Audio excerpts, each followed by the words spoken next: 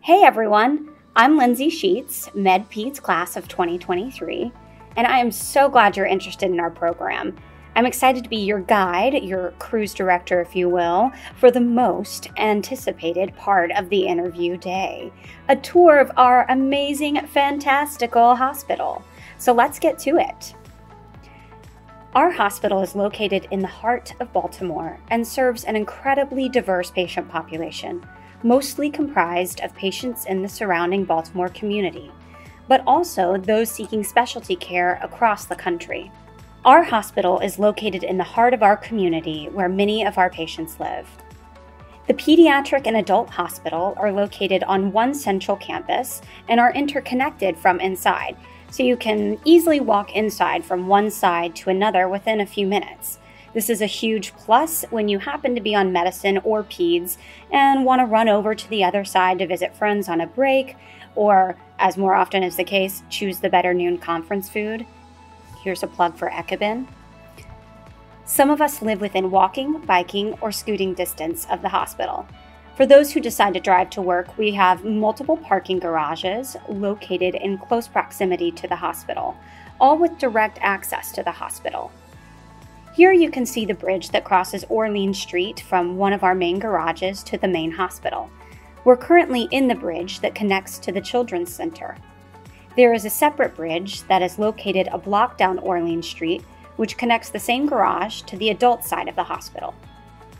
You'll know you've entered the Charlotte R. Bloomberg Children's Center building immediately as soon as you see the fun and whimsical fish, I think they're fish, hanging from the ceiling. The pediatric hospital was relocated to this new state-of-the-art building in 2012, which houses over 200 private inpatient rooms across 12 floors, including a 45-bed NICU, 28-bed PICU, and pediatric emergency department. The pediatric emergency room is located on the ground level, immediately below us, which we'll get to visit later. On this same level, immediately to the right as you cross the bridge, is the large and bright Shaffer Auditorium, where we have many of our educational lectures on the pediatric side, including our pediatric noon conferences, Barton Child's case conferences, M&M conferences, as well as many social events and gatherings. The majority of the Children's Center is devoted to inpatient pediatric care, while almost all of the outpatient general and specialty pediatric clinics are housed in the Harriet Lane Clinic, located in the building before you cross the Orleans Bridge. One of the things I've come to appreciate on both sides of the hospital are the floor-to-ceiling windows throughout most of the hospital, where you stop and catch an amazing view of the sunrise or sunset, or the many neighborhoods of Baltimore, including views of the harbor. The majority of the general pediatrics patients are on the 9th and 10th floor. The 11th floor is dedicated to our peds onc patients, and the 12th floor is our pediatric psychiatry inpatient floor. The pediatric patient rooms are all private, with plenty of space to fit all members of the team and all of your patients' toys, which sets the space for our patient-centered rounds.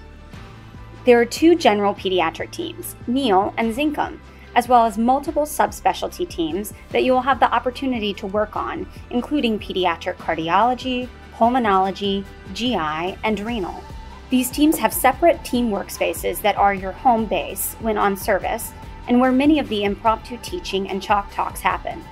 The workrooms are located on the general pediatrics floors, making it easy to quickly run and see a patient, but also for subspecialty consulting teams to stop by and update you on their thoughts, which often is a great way to learn and meet many attendings and fellows. It's always bright and cheery on the peds side, from the creative decorations across the wall to the most glorious playrooms on every unit that you are bound to find your patients in when they are nowhere to be found in their room.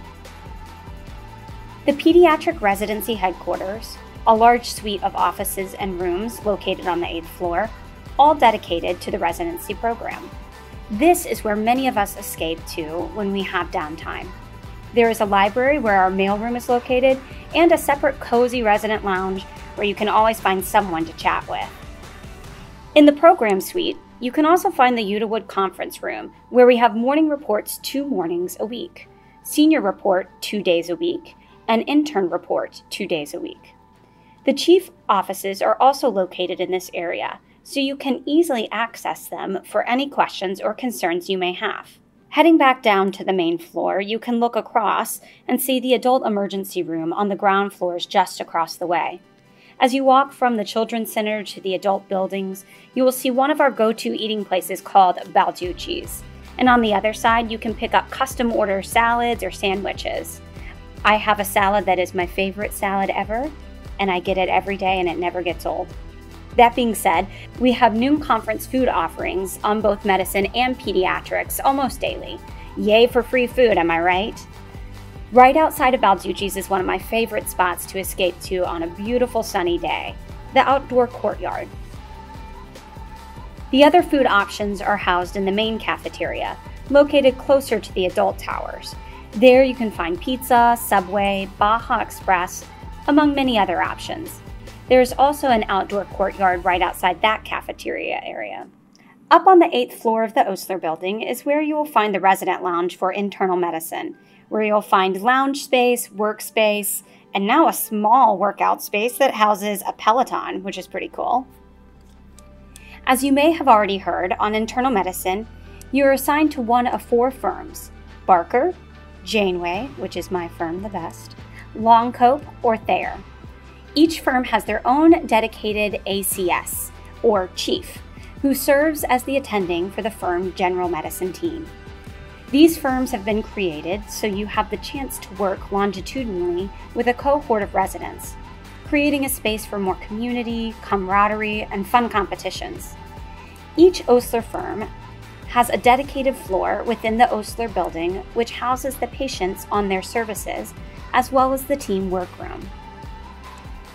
Back on the main floor, you will find Herd Hall, where we have grand rounds and other large events, including our yearly Turkey Round skits, which is a competition between the firms. And I will just say that Janeway has won for the last 6 years. And if you weren't already overwhelmed by your resident lounge choices, there is another resident lounge located on the main level as well, that is a large space dedicated to residents across all programs, to work or to hang out. And this is also where you can find many hospital-wide residency wellness events. On campus are many of the original buildings of Johns Hopkins Hospital when it opened in 1889, which now houses mostly administrative offices. One of the hospital's 3 original buildings features the beautiful Victorian dome that is visible from many parts of the city and has become an iconic feature of the hospital. Now to the last stop on our tour, the Johns Hopkins Outpatient Center, known by most as JHOC. This is a huge outpatient center where patients go for the majority of specialty and surgical outpatient care. This is also where many of the categorical internal medicine residents have their continuity clinic.